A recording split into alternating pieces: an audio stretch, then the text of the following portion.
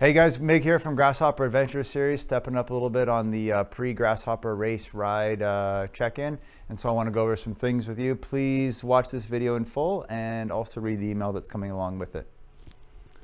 So here's the list of the things that we're going to be covering. So registration, start location, options, cutoff time, staging, the marshals, being prepared, where you'll find your rest stops, what's there, recommendations for equipment, rules of road, how you should be expected to be riding out there, what to do in case of emergency, where the finish line is, where we're going to, how we're going to get back to the start, and have lunch, as well as if you have questions and if you can't make it.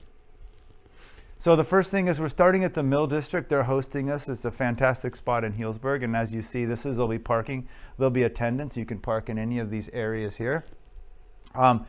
We are starting at 9 o'clock a.m. is going to be our rollout. Remember, normally it's 10. So we'll have registration there. Sportful is providing coffee, so please purchase a mug there that proceeds will go to BRAD Foundation or bring your own.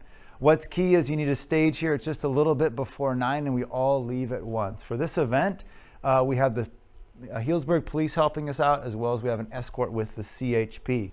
So we'll roll promptly at 9 right here. And then there's a roundabout, okay? So traffic will be stopped here so as to leave en masse. It's important that you leave promptly then. If you're off the back, it's possible you'll be held up so that the cars can go and then you could jump on course, no problem if you're not worried about your time. We'll roll out of town that direction, in which case we'll be on course. The map we have for you guys here is key to understanding the route. You should have your device, the route downloaded to your device, but this gives you a visual of where we're going to be. We're starting here in Healdsburg. It rolls out maybe about 6 miles to the first turn on Sweetwater and starts climbing really quickly. So this is where the route group is all together. So I want to point out to you guys where the feed zones are, the rest stops, and what you guys can expect there. We'll have one here in Guerneville for everybody. And there's a second for people doing the long course up at Fort Ross and Seaview. What you can expect to find there are Cliff products, Osmo hydration, guayaki, as well as some other snacks. And it'll be staffed by Osmo, by NorCal, and by several crews from the El Molino mountain bike team. So I really appreciate you guys being out there. So this was one of the original routes. This was the original route for the Grasshopper Adventure Series 22 years ago from Occidental, where we did Sweetwater. We rolled out and came up Willow Creek, but as you know, we can't do this year, so we're coming up Coleman Valley. So, okay, all these roads are certified Sonoma County ribbon roads, which means they're narrow. It's like single track on pavement, what makes it part of the Grasshopper Adventure Series and not just a criterium someplace, right? So respect the downhills. Proceed with caution. Don't make foolish passes. Look out for cars. When you look at this route here, this is going to be the cutoff point. This is where the long course goes north and the short course goes out to the coast. 11:15 is the latest you can proceed onto here. Anyone who's doing the long course who wants to call it a day and go a little shorter can head back that way. So the descents to watch out for, of course, there's a couple on Fort Ross and then Myers Grade. All the way along the coast, one thing to keep in mind along the coast, there's 2 sections where there's road work being done and there's stoplights. So you need to obey the red stoplight, pretend it's like a train at a race in a spring classic in Europe or something, all right? So if you get there, just chill, just wait and pass. So it should keep track of you to climb out of Russian Gulch. If you're proceeding, going up the hill and another group comes in, it should stay green for you guys to roll through.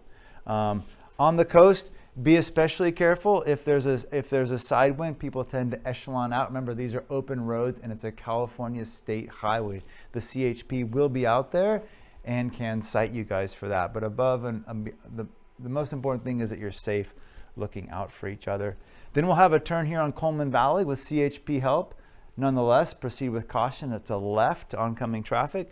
And then the finish is up at Ocean Song. It's a big steep climb. There's a roller, and you'll be able to check with the map profile where it is. We'll have a couple Grasshopper flags to mark that.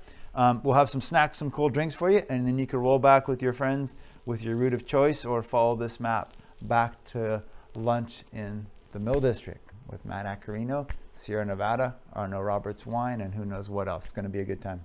So this is just a quick profile of these for you guys to be aware of, how much elevation you're gaining. So notice the difference of a couple thousand feet over this.